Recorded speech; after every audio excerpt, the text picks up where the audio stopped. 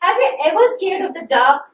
Well, it's not surprising if you were, or even if you are today, because we humans are the creators of the light, and we have been programmed like this to avoid the dangers of darkness. Well, what is darkness? Darkness means absence of light. So if there is no light, we say that it's dark, right? So we know that we cannot see objects in darkness, right? Objects are only visible when light is there in the room, right? Or even if the light is there, objects are there, and if we close our eyes, then also we cannot see the object. So it means that answer of this question, that how are things visible to us, lies somewhere in the series of these questions we have just shared just before some few moments, right? So it means that light should be there, right? And the light can be obtained from any source, whether it's artificial or a natural source. So suppose I draw the natural source, that is the sun. So suppose this is sun, and it is basically emitting light, right? We can also take a candle, right?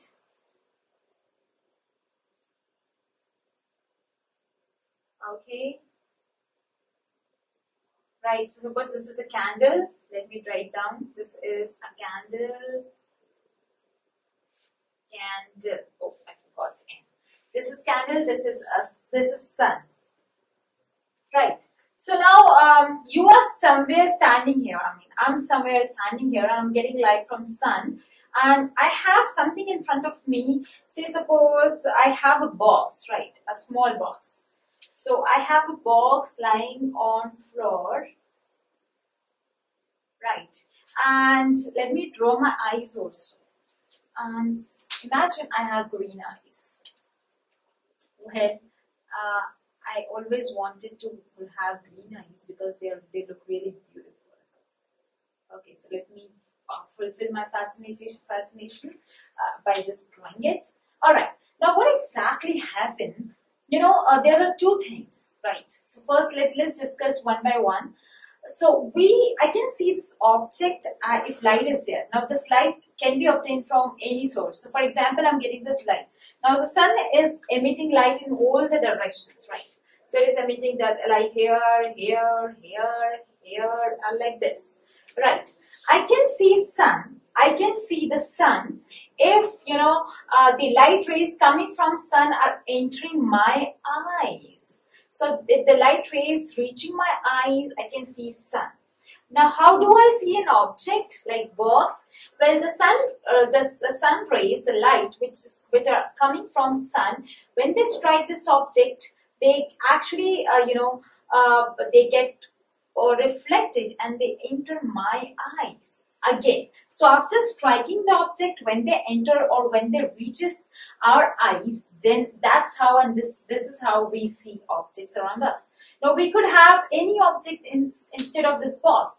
I can see this marker because light rays coming from any source, for example, is striking this marker, and if they are entering my eyes, I can see this marker, right?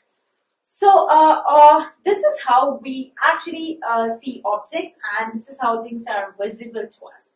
Well, let me take a pause and let me share something very interesting. You know, guys, we discussed in the 6th standard also, there are many objects like there are many objects, there are many things which can emit light, which can emit light and light of their own. It's of their own. Such objects are called as luminous objects, right? Whereas, for example, sun is a luminous object, candle is a luminous object, bulb is a luminous object, right? We have LEDs nowadays, they're luminous objects.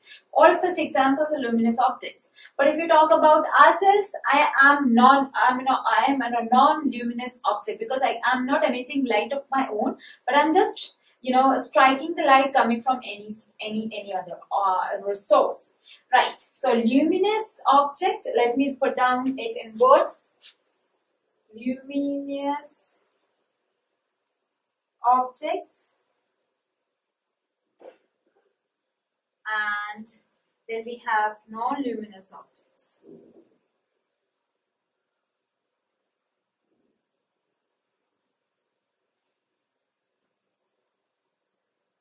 Right, so luminous objects are the objects which emit light of their own.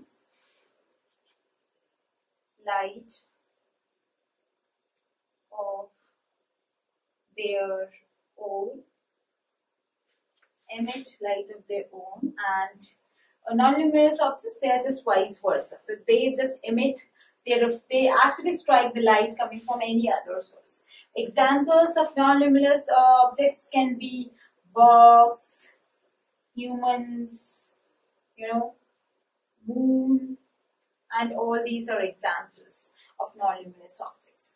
Right, so I hope that you got the answer of the first and basic and the most important and most, always which have been keeping us, which have been kept us curious. You have got the answer of that question, how things are visible to us. I hope that now it's time to talk about something more interesting, and let's talk about how things form shadows, right? How do we see shadows? And I remember I used to make really different animals using my fingers by the concept of shadows. So if you would like to know more about it, then join me in the next video. I'll be seeing you there. Thank you so much.